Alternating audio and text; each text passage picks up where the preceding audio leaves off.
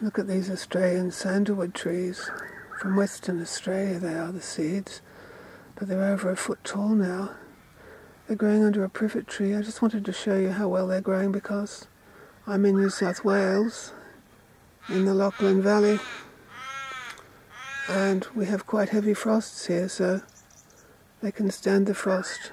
Australian sandalwood from WA, growing in New South Wales, and they can stand a heavy frost. But they are growing under a privet tree, so that privet tree would keep some of the coldness off them. I've got a few growing out in the open down in the paddock, and they're still alive too. But these ones are doing better, I think. What's the Latin for Australian sandalwood? Santalum, is it acuminatum, or is that the Quandong? I'm not sure. These aren't Quandongs. I've got Quandong seeds planted too. But these come up so much easier than Quandongs. These have an edible nut eaten by Australia's first peoples. They have an edible nut, but unlike the Quandong, I don't think the fruits part is used. And of course they have a beautiful fragrant wood. Look at them, aren't they wonderful? I'm just amazed that they can stand the frost. I sort of thought that they mightn't be able to endure it, but it gets cold enough here to freeze the bird bath. But as I said, they are growing under a privet, so they've got an evergreen cover above them. I just hope they get big and yield us some nuts. I just grew these ones in a pot for fun as an experiment. So they're just growing in cheap potting mix. And here's another on this side. It hasn't been burnt or anything by the frost, look. It's nice and green and healthy.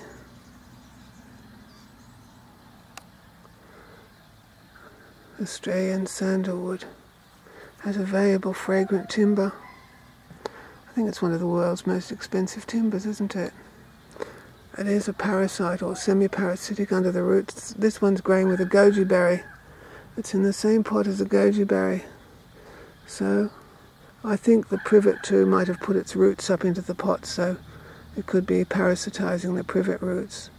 But it's just certainly able to stand the cold temperature, and that pleases me and suits me.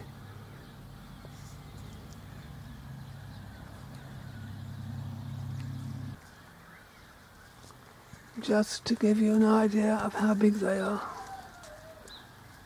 See, so more than a foot high, grown from the nuts, doing quite well.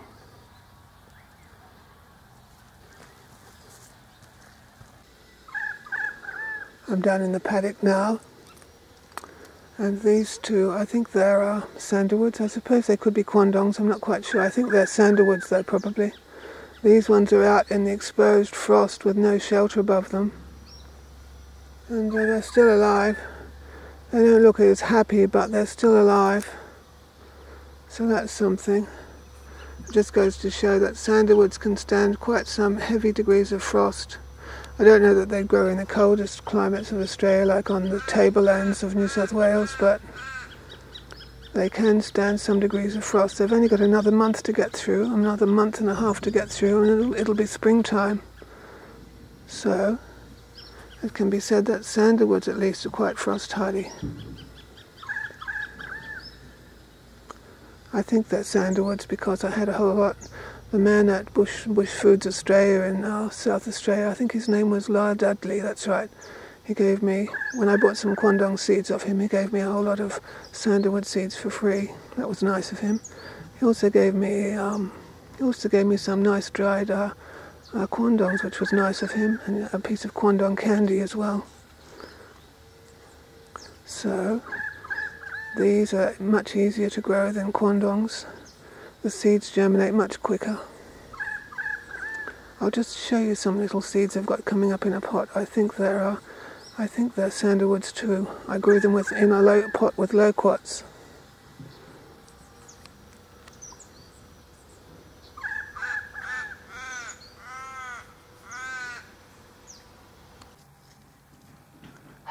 Here's a little sandalwood coming up in a pot.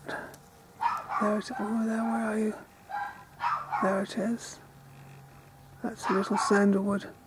And it's coming up in a pot with a loquat. Look, I've got a loquat for the host plant. And there's the little sandalwood coming up there. Unless it's a Quandong. I think it's probably a sandalwood. Listen to that stupid dog just when I'm filming. Anyway, I've got a loquat and a bulb of some sort of little tritelia. That's a tritelia, but the sandalwood is doing okay in a pot for the moment. When they get bigger, they can be put in the ground.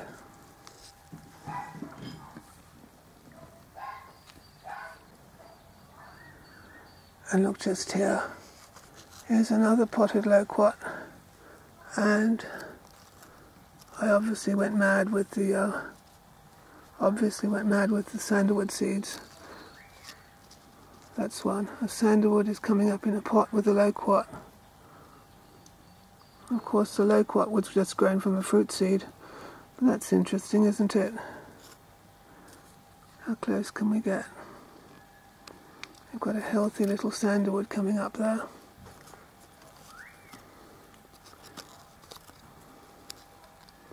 There it is.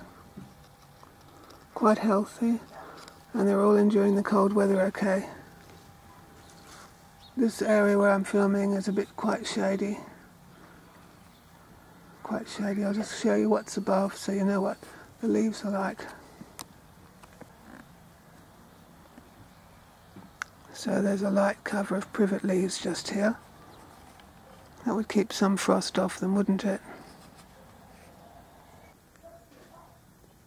Here's another small sandalwood coming up in a rather exposed position. They are a bit slower, but still alive, and it's winter. I don't think it's a Quandong. I think it's a sandalwood.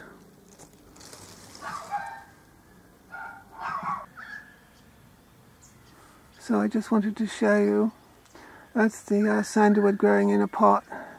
I'll just show you how it's protected above by plenty of privet foliage. So that would help keep the frost off, wouldn't it? It would. Plenty of greenery to reduce the frost. That would help.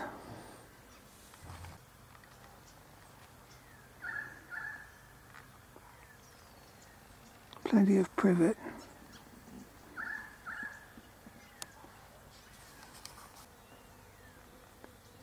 Of course, this growing a sandalwood under the privet here was only an experiment. And because it's sandalwood, it's sort of semi-parasitic, or whatever the term is, with its roots.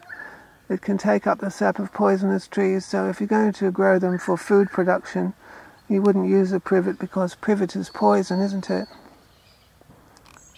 And you don't grow sandalwood or Quandongs under, say, a white cedar or an oleander, because they'll take up the poison in their roots. So this is just an experiment, so I thought I'd spell that out. This is just an experiment. If we're going to grow Quandongs or sandalwood, we grow them near edible trees, or trees that aren't poison, like gum trees or eucalyptus trees, or acacia trees, yes. They do well under acacia.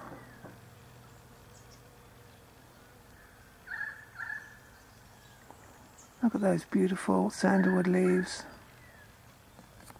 See you then.